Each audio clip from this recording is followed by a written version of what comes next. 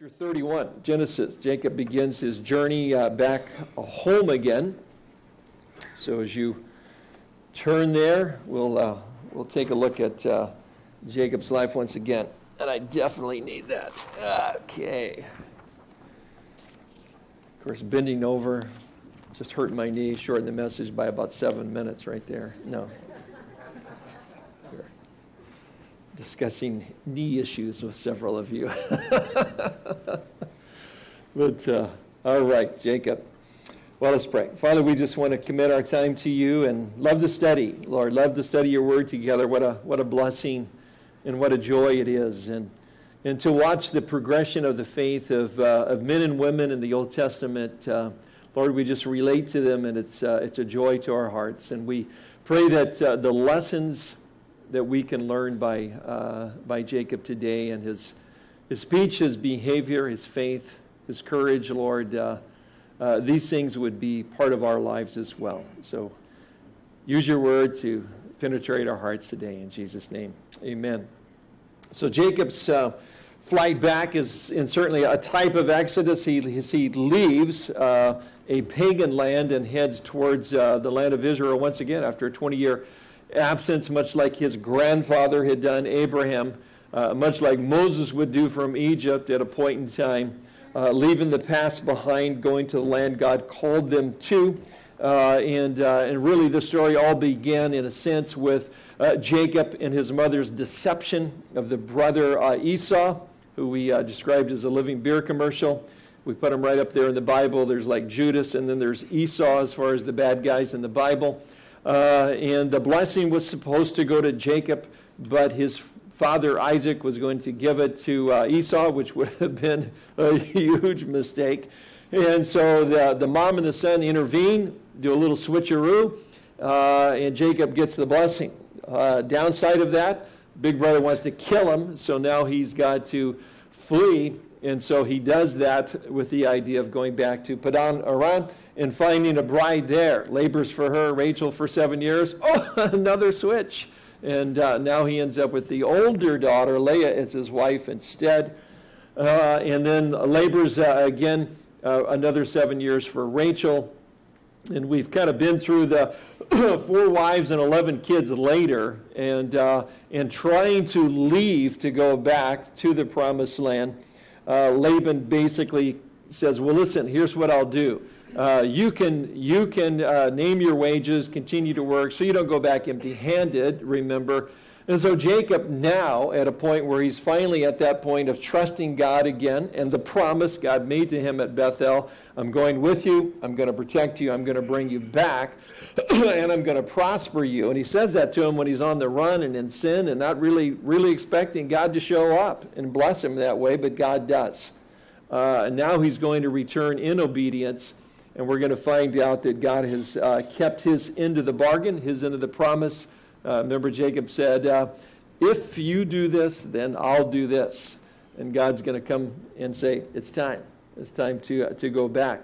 One of the things to keep in mind is, as we read this, as he makes the decision to go back, is that he doesn't tell Jacob, and he doesn't tell Jacob because at this point he's pretty sure Jacob would probably kill him. So this is not like when he decides to go back. Well, I'm pretty sure that's kind of a no-brainer. I mean, you want to stay with your father-in-law, Laban, who rips you off all the time and stuff. So to us in a cursory reading, it could seem like, well, that's obvious, Jacob. I'd gotten out of there a long time ago. But this is kind of a dicey deal. This is a big thing when he says, I'm going to go, I'm going to trust God. I don't know how it's going to turn out, but I'm just going to go. But that's the idea. That's what we're seeing very different in Jacob's life, is his obedience to the Lord. Well, let's look at the details of the decision, and there's 3 things that this decision hinge on in verses 1 to 16.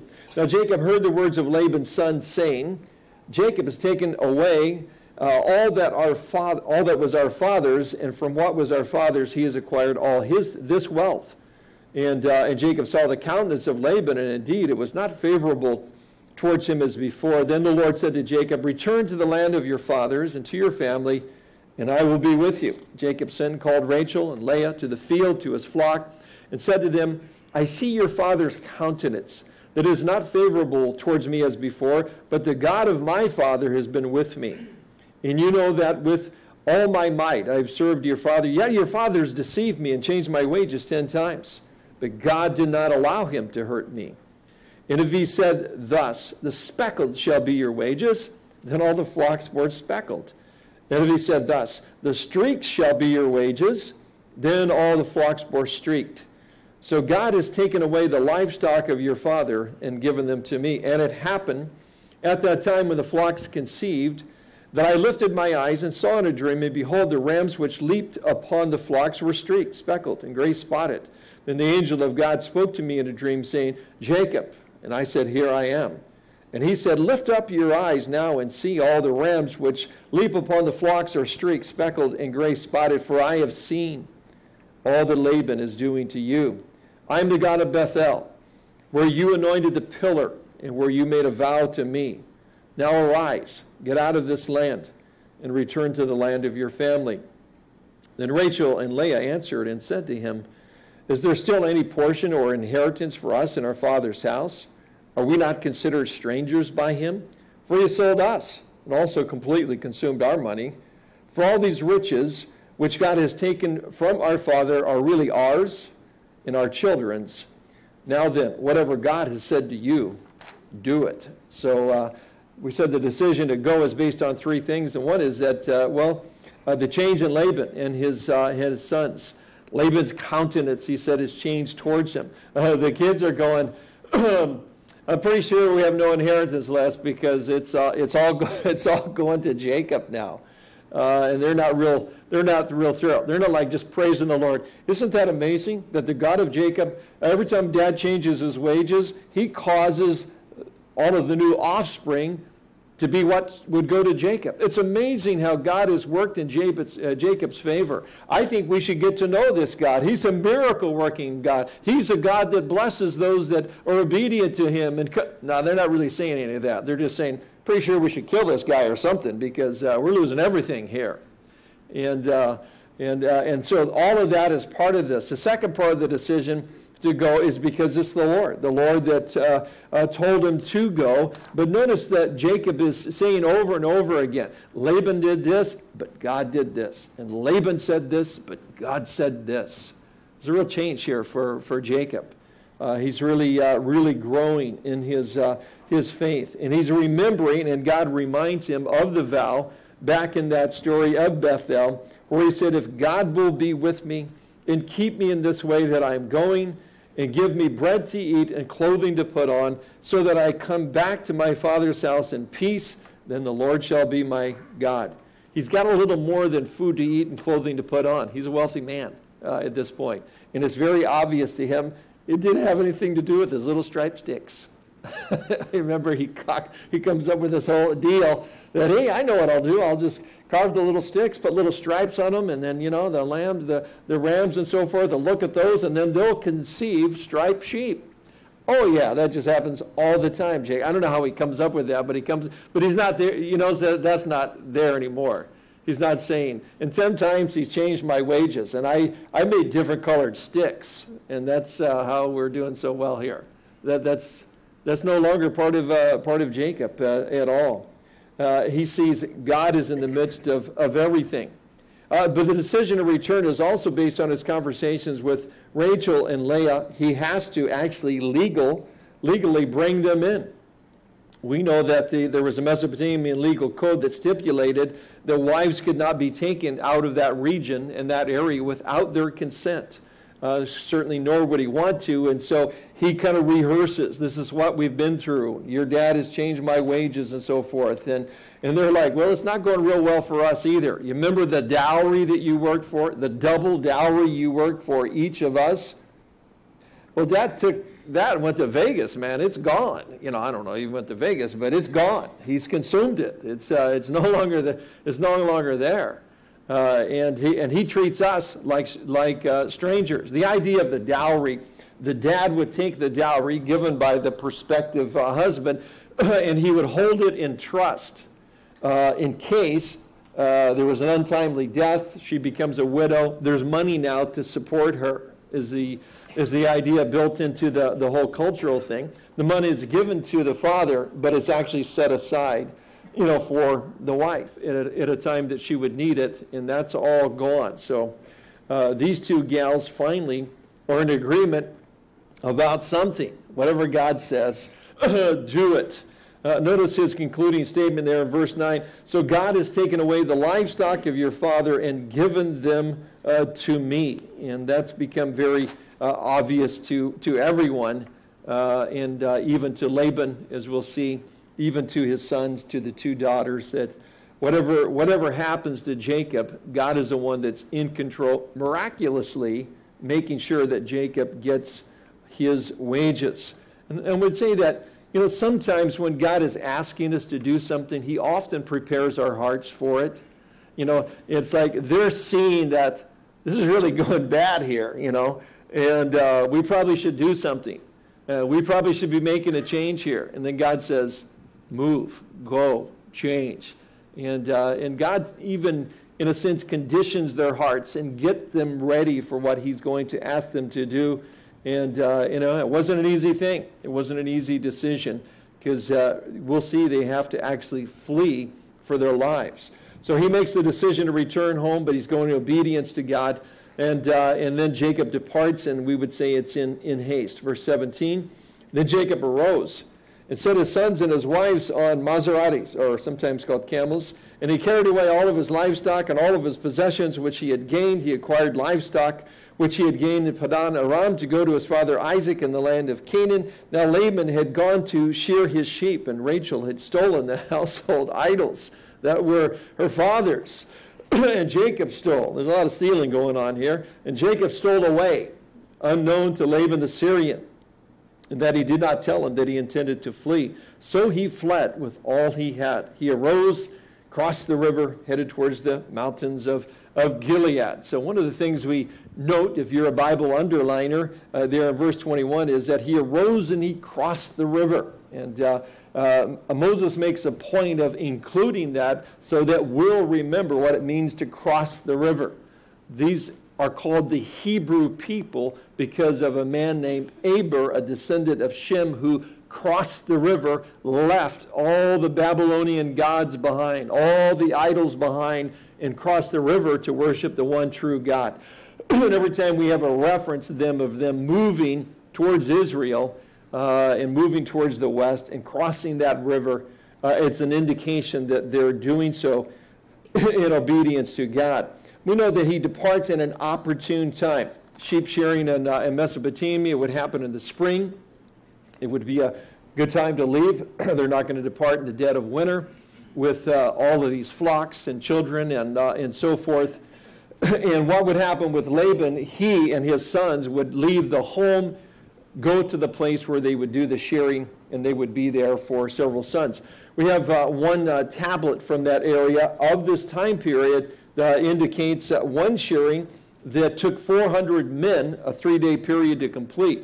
I don't think Laban's got 400 guys, so it's going to take a while. We can almost calculate how long it took them because as we continue the story and Laban is in hot pursuit, he seems to catch them rather quickly, given the fact that he would have had to move 440 miles a day for 7 days there, or about 10 days to get there. Pretty good for a guy that's 150 years old. I'm not really sure that even Charlie could move that fast in his brand new car. But nonetheless, now that I've distracted you, it's because of the fact that it's an opportune time. They are away, and they will be away for weeks. It's in the spring. It's a good time to travel.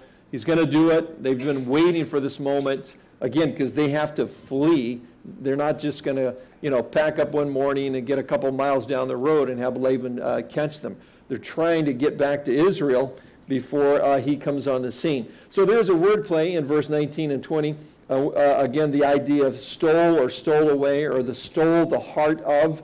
And Rachel stole her father's household gods. And I know I would used to read this and kind of think, what is up with Rachel, And, you would be hoping that in the midst of the miraculous that she's living in, and with the growing faith of her husband, however crazy their own lives and household are, with all those kids and all those wives and all of the disobedience that led up to get to that point, that perhaps coming to know God would have happened at this point. Well, what she stole was referred to as teraphim, and it's little household gods, and they would be in human form.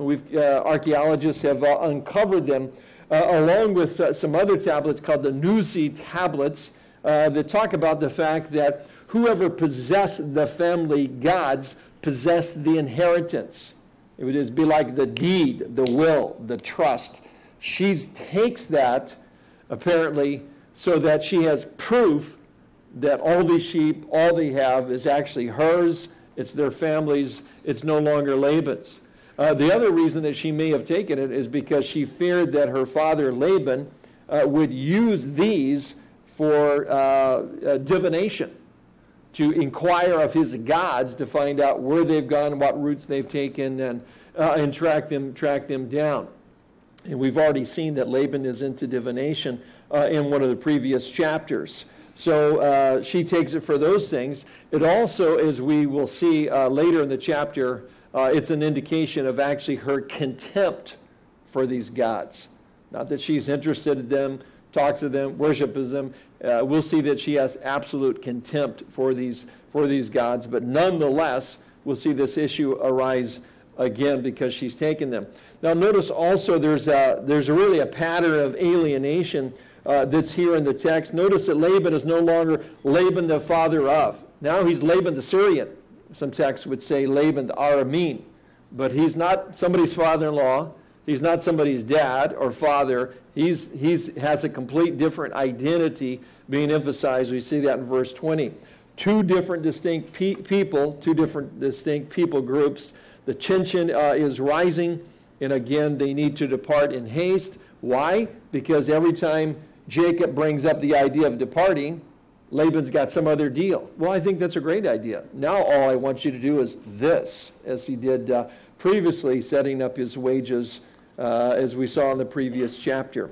So he makes a decision to return home, and it's in obedience to the Lord, and everything is changed about Jacob and his vocabulary, what he has to say, that it's all God, what God is doing him. We really don't find. I mean, I've kind of had to repent of calling Jacob a dirty, sneaky thief, given the fact that what we're finding in the text is that it's his brother, Esau, the Living Beer commercial, that makes the reference to him being dirty, sneaky thief. Which there's not a lot of credibility with that guy. So, it's not really the right representation of who the guy is. He was part of that deception with his mother. His mother, again, Rebecca, believing that she was doing God's will and helping God out. We'd say the end never justifies the means, but she believed that it did in that sense. We'd say her heart was in the right place. He was part of that, got him in a lot of trouble as a result of that. But ever since then, and we're going to see when he comes to defend his integrity, pretty honest guy, pretty hardworking guy. No rebuke from the Lord ever for any of these things. In fact, what God says about him is that Jacob I've loved. So a very different picture than maybe what we've had in the past just from our study together. But again, he leaves in obedience to the Lord. He departs without a word to Laban. Now notice that Laban's determined to regain all that was lost, verse 22 to 35. And Laban was told on the third day that Jacob had fled. Then he took his brethren with him and pursued him for 7 days journey. And he overtook him in the mountains of Gilead. But God had come to Laban the Syrian in a dream by night and said to him, "Be careful that you speak to Jacob neither good nor bad." So Laban overtook Jacob, and now Jacob pitched his tent in the mountains, and Laban and his brother pitched in the mountains of Gilead. And Laban said to Jacob, "What have you done, that you have stolen away unknown to me, and carried away my daughters like captives taken with the sword? Why did you flee away secretly, and steal away from me, and not tell me? For I might have sent you away with joy, and songs, and timbrel, and harp. Probably not, but I might have. And you did not allow me to kiss my sons and my daughters. Now you have done foolishly in so doing. It is in my power to do you harm. But the God of your father spoke to me last night, saying, 'Be careful that you speak to Jacob, neither good nor bad.' And now you have surely gone, because you greatly long for your father's house. But why did you steal my gods? He was probably tracking right along until he said that. Verse 31, then Jacob answered and said to Laban, because I was afraid, for I said, perhaps you would take your daughters from me by force. With whomever you find your gods, do not let them live. In the presence of our brethren, identify what I have of yours and take it with you. For Jacob did not know Rachel had stolen them. And Laban went into Jacob's tent, into Leah's tent, into the two maids' tents, but he did not find them. Then he went out of Leah's tent and entered Rachel's tent. Now Rachel had taken the household idols, put them in the camel's saddle, and sat on them. And Laban searched all about the tent, but did not find them. And she said to her father, let it not displease my lord, that I cannot rise before you, for the manner of woman is with me. And he searched, but did not find the household idols. So Laban's, again, determined in his pursuit of Jacob. We see that in verse 22, and again, we have this thing, it was on the third day, and he pursues him for 7 days. How does he travel that far, that fast? Or how does Jacob with all the herds and the children and so forth? And it's probably because he could make, we're told, about 6 miles a day. It's probably because he's left weeks before they ever get back from shearing the sheep. And of course, with Laban, he's traveling with probably lots of well-armed men traveling fast, and they're able to close the gap. But they don't get there until they've actually arrived in the mountains of Gilead on the northeast side on the Damascus road coming down, and they're pretty much back in the land of Israel at this point. But they really are a posse. Look at the verbs in verse 22 to 25. Fled, pursued, overtook, and pitched tents. They are all military terms. So they are really out after him, and this is not going to be a peaceful meeting. But what stops Laban, of course, is God intervenes. We love those verses. Look at verse 24. But God. It's like things are looking really bad. But God. But God was there. And Jacob's words before that we'll talk about towards the end of the message. God was overseeing. God saw my affliction. God saw. Laban tried to do this, but God did this. It wasn't looking too good for me, but God intervened in this way. And God intervenes. And of course, Laban, God appears to him in a dream. Laban has watched the miraculous of these herds' multiplication over the last 7 years. When God appears for him and says, don't do anything. Basically, he's saying, if you harm him, you're in big trouble here. And of course, Laban says, well, now I believe in the one true God. I get down on my hands and knees and I repent before. No, it's interesting. We always think, if people would just see miracles, that would be enough. Miracles aren't enough. People need to be convicted of their sins so that they want a Savior who can forgive them of their sins. This guy had watched and seen the miraculous many, many times. I was in India a number of years ago and preaching, and we were doing an outdoor thing, and afterwards a bunch of people got saved. And it's interesting, the little household gods, the translator I was working with tells them, and he's explaining to me what he's doing. All the people that came forward, they're like 20, 30 people that came forward. We're like, out on this is like a dirt field with a couple of fluorescent lights. It's not in a big arena here. We're in the middle of nowhere. A little amplified music and some fluorescent lights. They're like, should we go back to the mud hut and the candle tonight? Or should we go down and see what that music is about? And, so you can draw a pretty good crowd. And it was amazing to see how many people came forward. And the guy tells them, I want you to take all of your idols now and throw them up on the stage. Those things that you've lived in great fear all of your lives. And they're like jerking them off, chains off their neck, pulling them out of their pockets, these little statues about this big.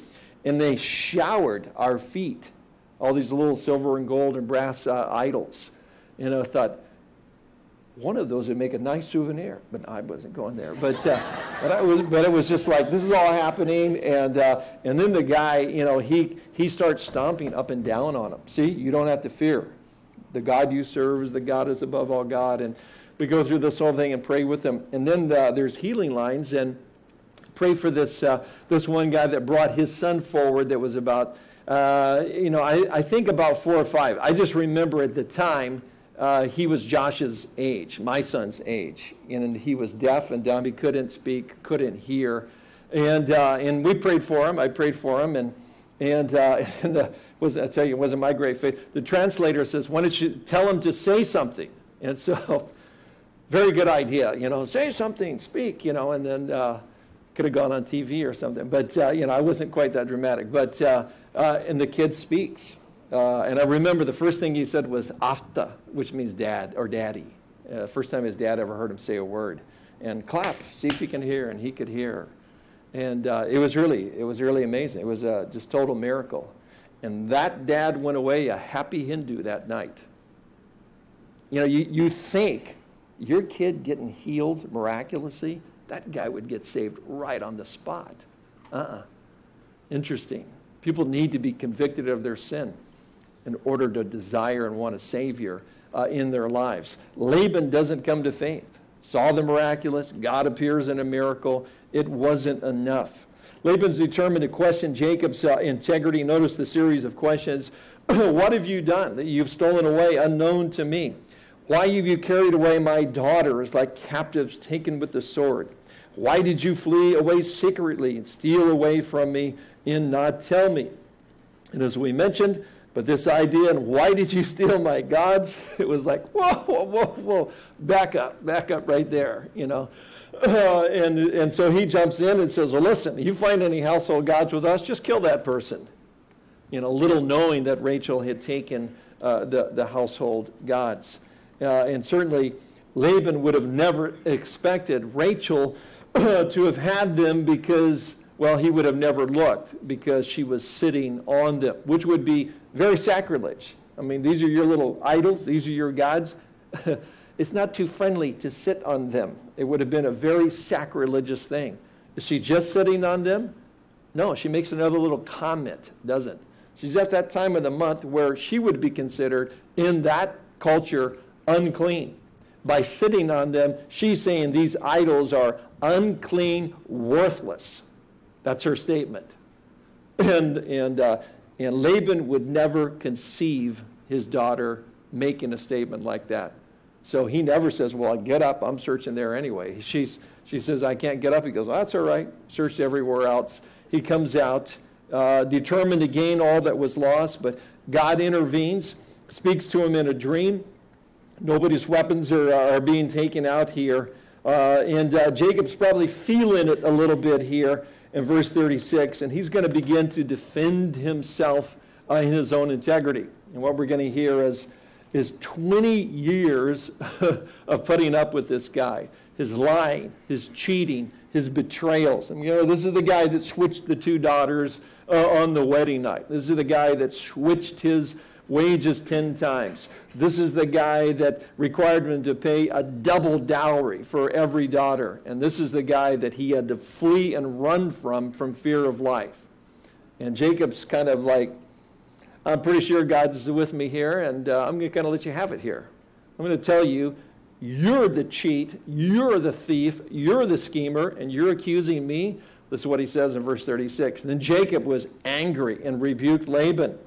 And Jacob answered and said to Laban, what is my trespass? What is my sin that you've so hotly pursued me?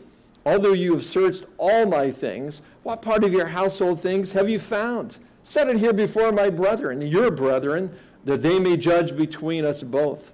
These 20 years I have been with you. Your ewes and your female goats have not miscarried their young, and I have not eaten the rams of your flock. That which was torn by beast, I did not bring to you. I bore the loss. You required it from my hand, whether stolen by day or stolen by night. There I was in the day. The drought consumed me, and the frost by night, and my sleep departed from my eyes. Thus I've been in your house 20 years. I served you 14 years for your 2 daughters, 6 years for your flock, and you've changed my wages 10 times, unless the God of my father, the God of Abraham, and the fear of Isaac. Notice the word fear is capitalized. It's a name for God. It's the fear of Isaac had been with me. Surely now you would have sent me away empty-handed. God has seen my affliction and the labor of my hands and rebuked you last night. So he kind of unloads on him, gives him this little tongue lashing. But it's really, we'd say, a righteous indignation. Sometimes when we get angry and we unload on somebody, it's because of my deal and what I want and how I'm hurt, and I want to let you know it.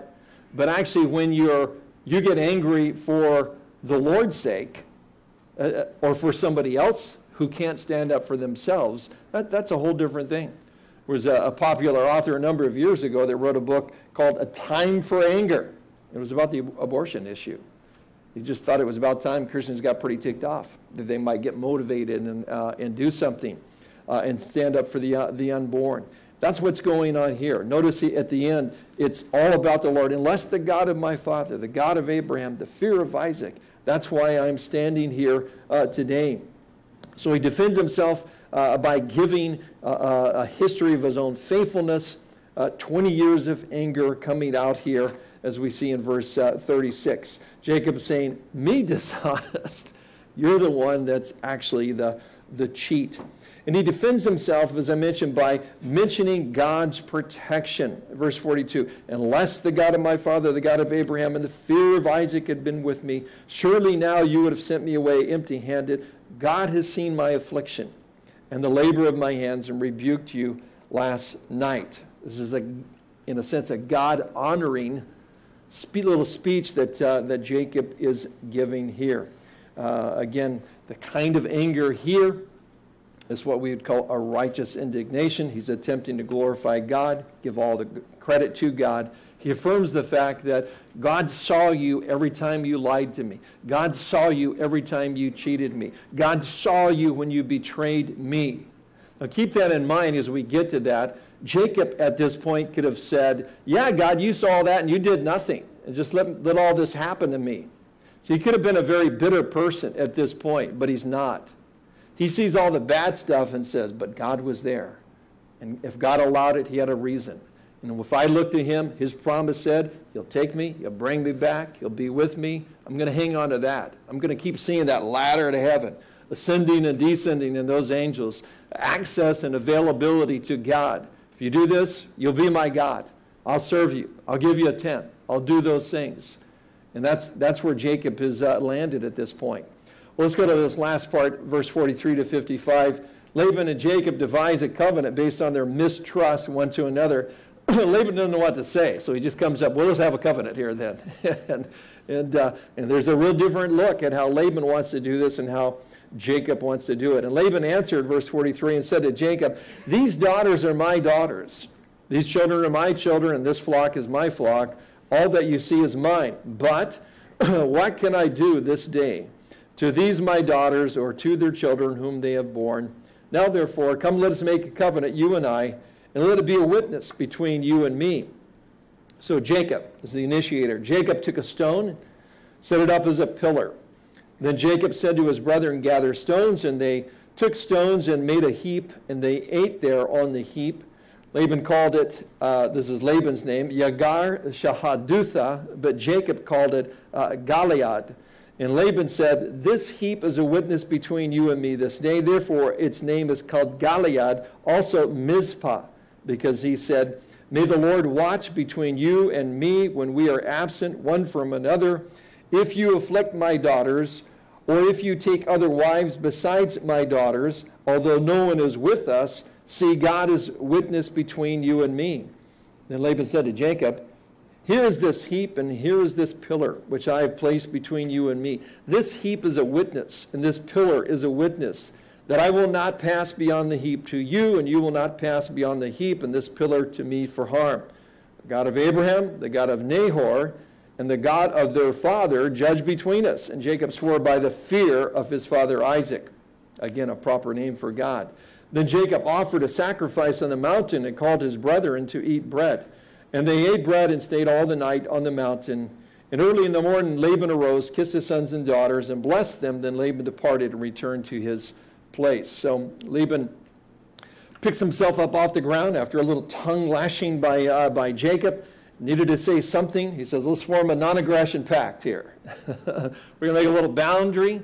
basically the entrance from Damascus in that area into the land of Israel. We'll make a little boundary right here. You don't go beyond it, I won't go beyond it either. Establish this covenant.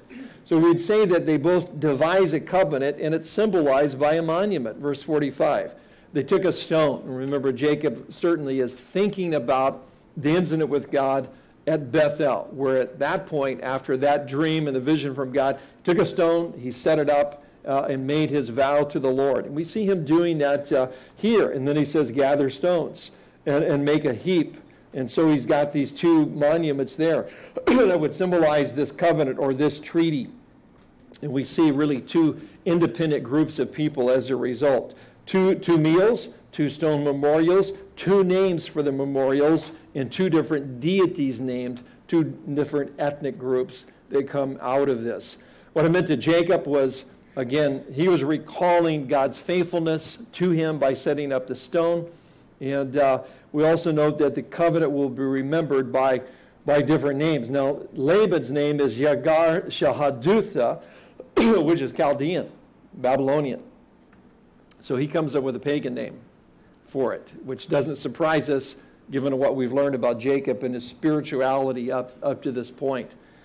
Jacob jumps back in and goes, that's not really going to work for me, calling it after some Babylonian name, some Babylonian god, whatever you've come up with. So he gives it a Hebrew name, Gilead. They both mean the heap of witness. Laban invokes two different deities. Notice verse 53. The God of Abraham, the God of Nahor. Now again, the God of Nahor was a Babylonian god. And the God of their fathers. Who was that? That was another Babylonian god. Jacob ignores that, and he comes up with his own formula. He says, and he swears by the fear of his father Isaac. Again, a proper name for the name of God that we saw in the previous passage. Then Jacob offered a sacrifice. What's he doing there? Well, remember, he made a vow to God. He said, if you do this, then I'll do this. If you'll keep your word to me, you'll go with me, you'll be with me, you'll watch over me, and just give me food to eat and put some clothes on my back and get me back here again. You'll be my God, and I'll give you a tenth of everything. And he started it right here as he makes this sacrifice to the Lord, a significant one to feed all these men and women and children that are there. And he's able to say to Laban, I don't trust you, Laban, but I trust God. You know, you can say you won't break this barrier. You won't come down here after me anymore. But you know what? I don't trust you, but I trust God, that God will watch over me. God will protect me. God's the one that's been always faithful to my word. How do you get over 20 years of pain? 20 years of betrayal? Maybe 20 years of anger and bitterness. 20 years of one day I'm going to get mine. One day I'm going to enact my own vengeance here. I don't know what Laban thinks he's getting away with, but one of these days. The thought had to occur to Jacob on many occasions. But he says, I'm not doing that. I'm past that. This place becomes known as Mizpah, the watchtower, or the witness. And he's saying that God is the witness. At this point, God will deal with you. You cross this line, it won't be me. It won't be me. I'm leaving you behind. And all the bitterness and all the anger and everything that you've laid on me, I just see what God did for me and what God's brought me through and what his promises are to me, and I'm moving forward. And I'm leaving this here, Mizpah. God is a witness. God will enact whatever vengeance is necessary, but it's not going to be at my hands. I read an article this week by a theologian named Miroslav Volf, and I'm kind of betting that nobody here speaks Croatian, so maybe I came close to that name. Volf, I don't think I could mess that up, but he was a guy, he has an article called Free of Charge, and he said he dealt with for years, even as a believer, even as a theologian, this idea of vengeance and that God could be a God of vengeance. And this concept and idea bothered him because it seemed to go completely against the idea that God is a God of love. And how can a God of love enact vengeance? And then he said, in the article, quote, "My last resistance to the idea of God's wrath was a casualty of the war in the former Yugoslavia. The region from which I come, according to some estimates, 200,000 people were killed, over 3 million were displaced. My villages and cities were destroyed, my people shelled day in and day out, some of them brutalized beyond imagination, and I could not imagine God not being angry." Or think of Rwanda in the last decade. In the past century, where 800,000 people were hacked to death in 100 days. How did God react to that carnage? By doting on the perpetrators in a grandfatherly fashion, by refusing to condemn the bloodbath, but instead affirming the perpetrators' basic goodness? Wasn't God fiercely angry with them? Though I used to complain about the indecency of the idea of God's wrath, I came to think I would have to rebel against a God who wasn't wrathful at the sight of the world's evil. God isn't wrathful in spite of being love. God is wrathful because God is love. And therefore, vengeance is mine. Thus saith the Lord, I will repay. All that terrible stuff you hear about on the news every night, God will deal with it. All of it. Every bit of it. Everything that somebody did, said to you, hurt you in some way, at some time in the past, God saw it. Jacob said he saw my affliction. And God says, I'll deal with it. But you could actually come to a place like Jacob where you say, hey, Mizpah, this is it. This is where I kind of leave this behind. But God is the one that will judge between us. God is the one that will deal with this whole situation. It's very interesting, this whole, it's actually called a Mizpah benediction sometimes. The Lord watch between me and thee when we're absent from one another. It's sometimes engraved on wedding bands. That's not the idea here. Guys pretty much hate each other. I don't trust you. You don't trust me. Don't go past this. Kind of misappropriated on more than one Christmas card. But it is the idea that any judgment or vengeance is going to be extracted out by God in the end. It's why Jesus could instruct us in Matthew 5:11 on the Sermon on the Mount, blessed are you when they revile and persecute you and say all kinds of evil against you falsely for my sake. Rejoice and be exceedingly glad, for great is your reward in heaven. For so they persecuted the prophets who were before you. One of those guys was a guy named Jacob, who we see as really as a great prophet in chapter 49. And Jacob was a guy that was persecuted and betrayed, but he was able to let it go at this point as he follows God and comes back into the land. And his life in this whole chapter and this whole thing is about, he gives God the glory, the credit for everything. As I said, he could have been a pretty bitter guy at this point, but he didn't see it that way. For him, it was all about God's faithfulness. And I think that's a great lesson, what we do with the anger in our own hearts, the bitterness, the betrayal we may have felt over something, is to be able to see that God will deal with it. And God is just, but we can turn and go on and walk with the Lord. Trust his promises to us. Well, let's pray. Lord, we're thankful that Jacob is turning a corner. And it's fun for us to watch him grow in his faith. It's fun for us to watch him mature and do the right things and say the right things. Lord, because it gives us hope. Because so often we're like Jacob and scheming to try to make it work out on our own, to try to bring things about in a favorable way. And Lord, so many times it's just about our learning to submit to you, to trust you. And Lord, I pray that we could just learn to do that through the example of Jacob.